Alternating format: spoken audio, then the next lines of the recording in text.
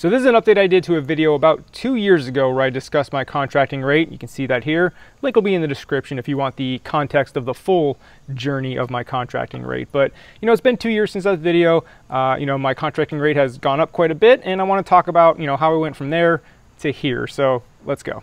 Before we dive in, let's start with a disclaimer, right? I just want to share my experience, what I'm doing, my information. This is not meant to be a here's what your contracting rate should be at 4 years experience, right? Every situation is different depending on what country you live in, what your market is like.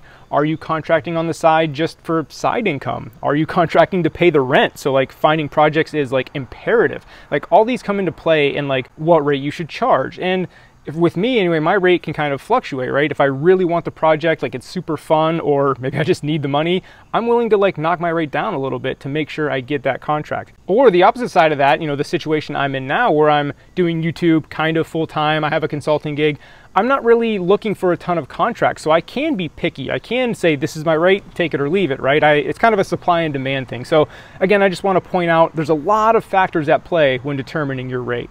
So now that that's out of the way, let's get to what you're here for, right? Let's talk about the number. My current contracting rate is $125 an hour. Now let me give you some career context real quick. I'll give you my life story here. I have about 4 years experience in iOS development.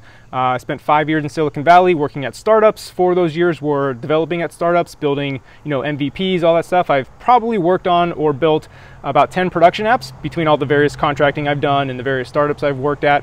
So that's the quick career context. And then another thing that I have going for me that is unique, and again, I want you to just use me as one data point, not the instruction book on how to do this, right? Is I do have this YouTube channel and the Twitter following, which is amazing marketing for getting contracts, right? I get emails about contracts all the time. I have to turn down 90% of them, right? So take that with a grain of salt, because I can kind of afford to be raise my rate, because again, it's all about supply and demand.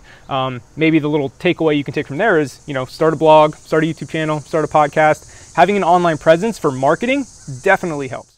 And the way I'm going about my rate is I am raising it every time I negotiate a new contract. I'm trying to find my breaking point. If you watch the last video I posted when I was charging $70 an hour, I said nobody ever batted an eye at it. So I'm probably charging less. So what I started doing was every new contract, I was like, okay, now my rate's 85. Nobody batted an eye. Okay, now it's 100. Nobody batted an eye. Now it's 125. Again, nobody batted an eye. And then finally, just recently, probably in the last month, I was negotiating a contract and I said 150, and I finally got the first pushback where they kind of pushed me back down to 125. I didn't end up doing that contract because it was too time consuming, but that was the first pushback I got, was at 150. So maybe that's a lesson, whatever your number is, right? Everybody's number is going to be different. Anytime you negotiate a new contract, keep trying to bump that up until you find the breaking point. And a quick note on that, right? Just because one person says no doesn't necessarily mean your price is way too high. Wait till you get a couple no's before you start saying, okay, I've found my market rate. But like I said, my rate can fluctuate. Like I said, if I really want to work with the team, I'll lower it. And again, vice versa. If it's a contract I don't really want, maybe I'll throw out a high rate. And if they say yes, great. So that's kind of the main point here. Again, just wanted to share my information. Again, one data point. Don't take this as a how-to, but hopefully you had some takeaways from this. That is my contracting rate currently, $125 an hour. But again, every new contract I get, I'm going to try to bump it up and see what happens.